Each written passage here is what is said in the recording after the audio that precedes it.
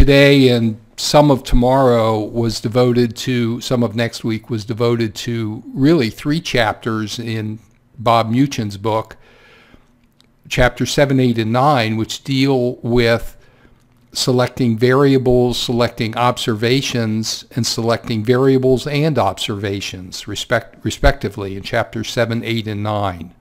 So as I was preparing the material using scripts from the book, it occurred to me that I had some material myself that actually I think is more complete and more R-specific. So I'm going to defer to that. So I prepared his material as well. That is, I took his scripts and annotated them somewhat, and you have those available to you. They're in the folder for today, and they're on his website, R4Stats, as well.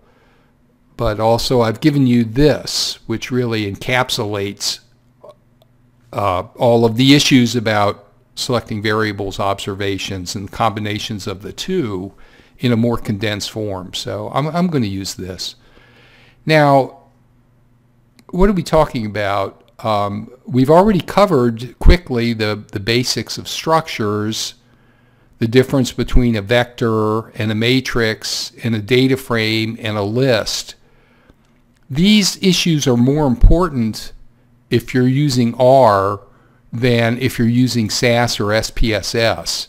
You might not even be aware of the data structures in those with those other languages, because the scripting languages are more high level. They're high level languages. They're not really programming languages per se. And so again, I'm a bit embarrassed. It's been a few years since I've used SAS, but I don't remember any attention whatsoever to data sets other than having, two-dimensional text files that you could access. It's very important in R.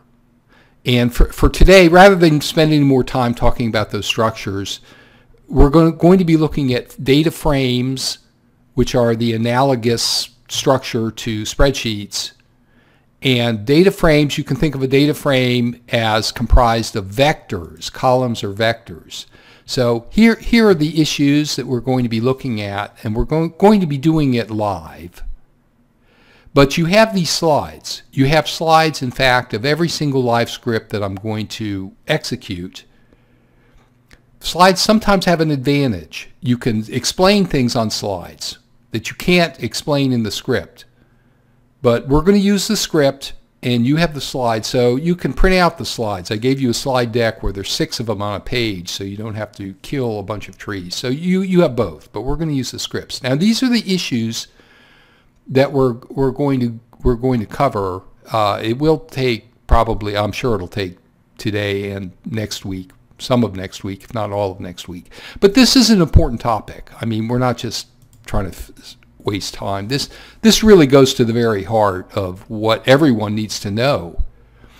So a quick primer here on the slide. Of course, a data frame is a structure, a particular structure in R. Data frames are the structure that you will use when you input your data into various functions to manipulate them. Not only to manipulate them, but to mathematically manipulate them. That is, if you're loading in data to perform regressions or ANOVAs or path models or whatever it is, they're going to be data frame structures. And rather than elaborate too much on that, note they look like spreadsheets, and you have columns that represent variables, and you have rows that represent observations. Now, a critical factor or characteristic of data frames, which is common to spreadsheets as well, is that each column, you can think of each column as a variable, and each column contains a type of data that is the same. That is, each column will be numeric or string, character, text type data, or perhaps a date, or perhaps true, false, or perhaps a factor, but the whole column will be of one data type. However, in the data frame itself, each column can be a different data type. So that's typical of spreadsheets. It's also typical of the data frame structure in R. Okay, so again, Bob's book, Chapter 7, talks about variables, Chapter 8, observations, and 9, both. So we're just going to roll it all up.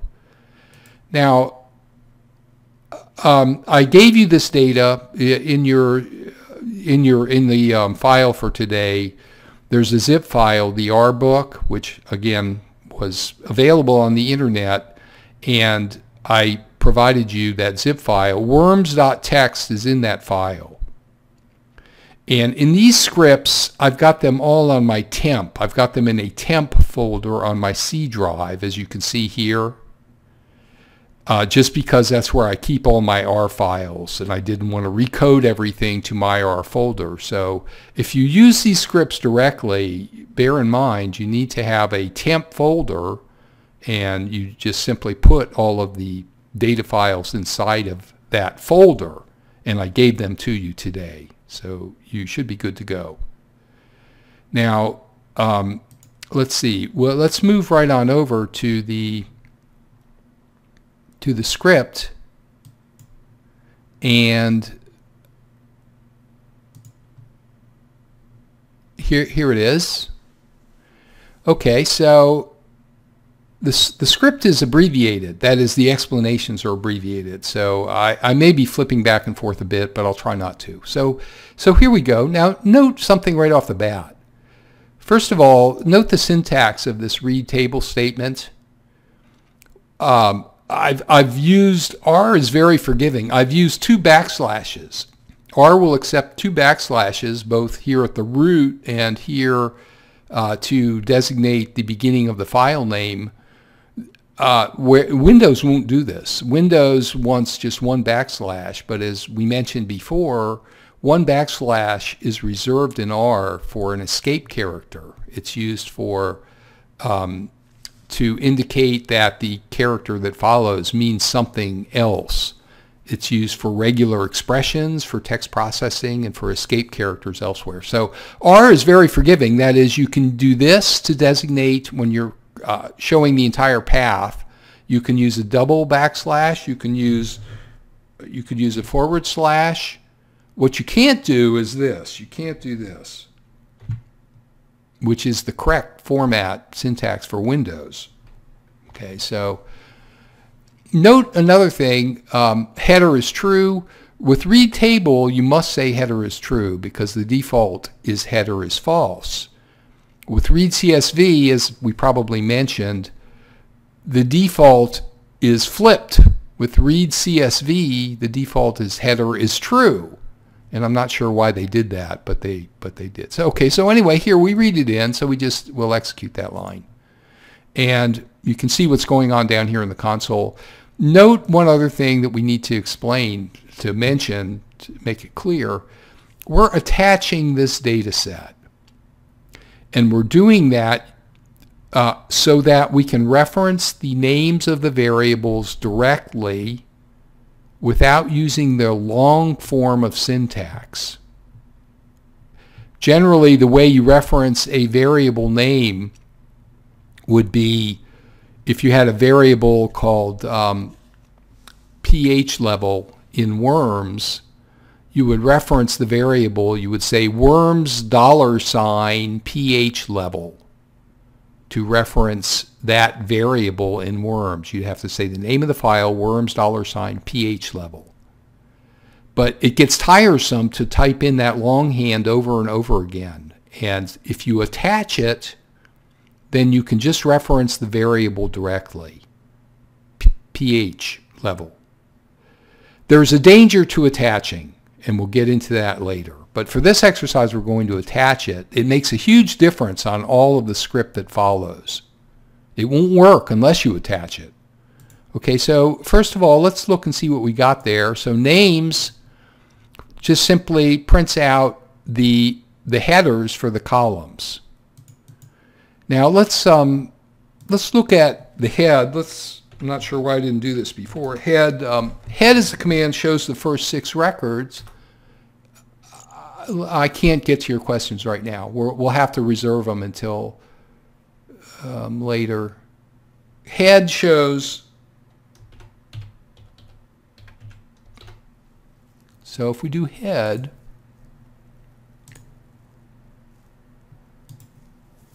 okay, this is kind of a large file. So let's try this one more time, and I will come back to your question. I'm sorry.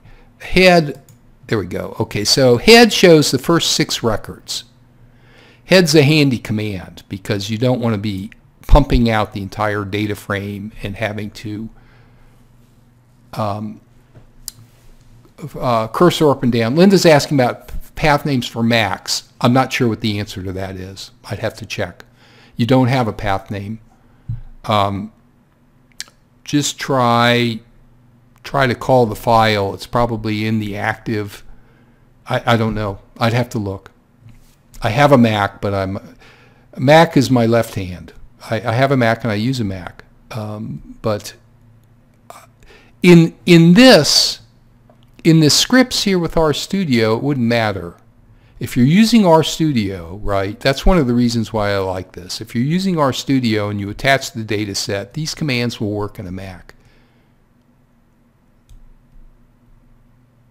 And I believe without any modification. So that's one of the reasons why I like it. If I ever don't answer your question and you think that I gave you the wrong answer or a bad answer or I ignored you, which I never mean to do, send me an email, okay? And emails I try to keep up with better because they stay on my server. So anyway, so now we're going to, so there's our worms data. And now we're going to use subscripts.